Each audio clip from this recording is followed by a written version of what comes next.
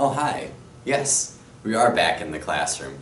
Hope you enjoyed our foray into the wilderness there.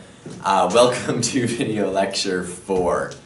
4, 5, something like that. 4, I believe, as we close up chapter 1 in Joseph Conrad's Heart of Darkness. I have 3 things I want to talk about before your quiz tomorrow, unless you're watching this in the future and your quiz is not tomorrow, in which case, a future quiz. The first is European failure, right? I was out in the woods there, having a wonderful time.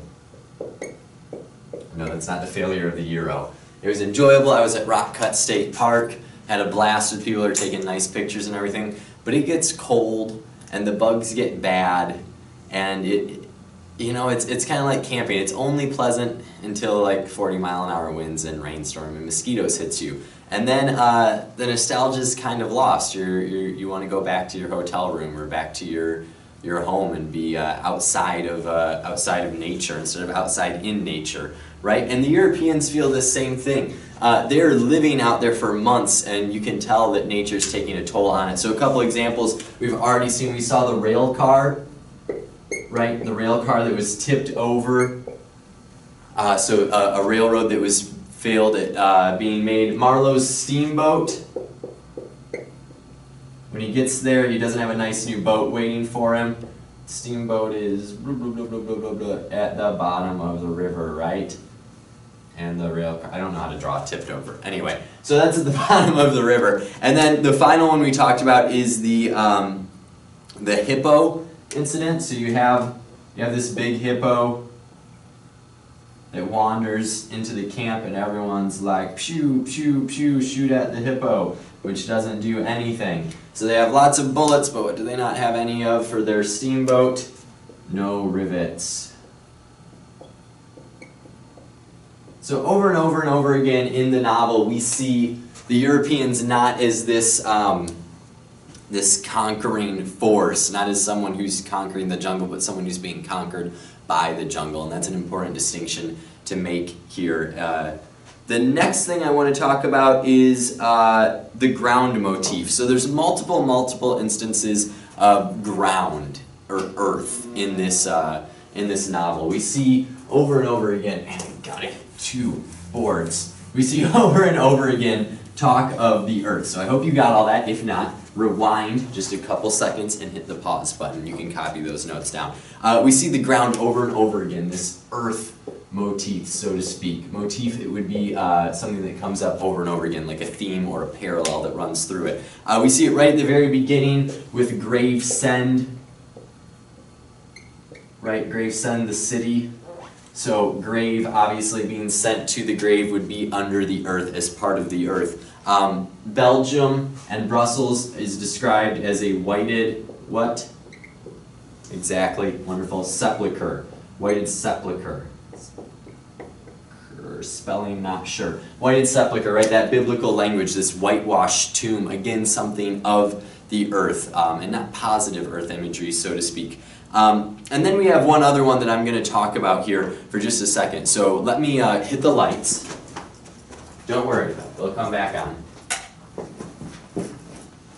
And we're going to pivot. Oh, look at the nice classroom in the dark. Wait a second. What is that? Oh my gosh, it's a demon. It's a German demon of death. Yes, that is Mephistopheles. You can't really see him. Oh, that's probably good though. He's terrifying. Okay, well he's flying. See, woo, flying. Okay, Mephistopheles is this German demon who first appears in Faustus, which is a play by Christopher Marlowe, around the same time as Shakespeare. That's not important for your quiz though. That's just side information. Mephistopheles is this German demon, right? And he steals people's souls, right? He argues for their souls as he does in Faustus. So not a good dude, and you can see he's pictured over a city here, being all demonic, gargoyle-y. Nothing enjoyable. Okay, you got what Faustus looks like. It should be kind of a scary image. Watch out, lights coming back on. Watch your eyes. I don't think that hurts over the internet, but it certainly does in the classroom. So Mephistopheles is described in the text here. Let me find the page for you. Marlowe is going and looking at the manager in this central station.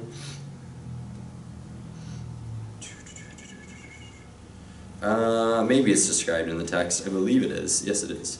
Well, I know it's described in the text. Where it's described in the text. There it is. Okay, page 31 in my text, which is this one.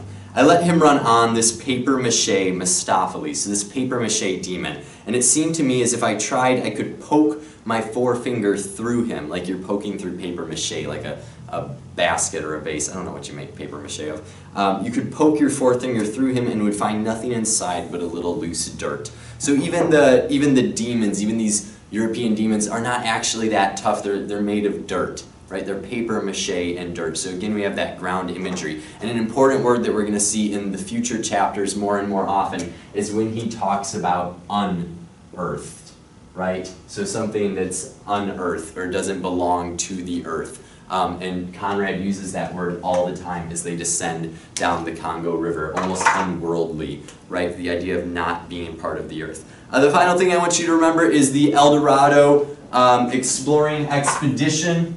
Don't forget about them. I'll use a different color for you. Eldorado Exploring Expedition. That would be E to the 3, right? E cubed. Eldorado Exploring Expedition. That's the uncle of the manager, so he's the nephew. They wander into the camp at the very end of the chapter, and they're not really nice people. They're there without any pretense, just to rip treasure out of the earth. And what role do they serve as part of the plot?